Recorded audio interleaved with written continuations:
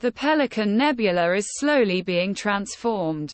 IC 5070, the official designation, is divided from the larger North America Nebula by a molecular cloud filled with dark dust. The Pelican, however, receives much study because it is a particularly active mix of star formation and evolving gas clouds.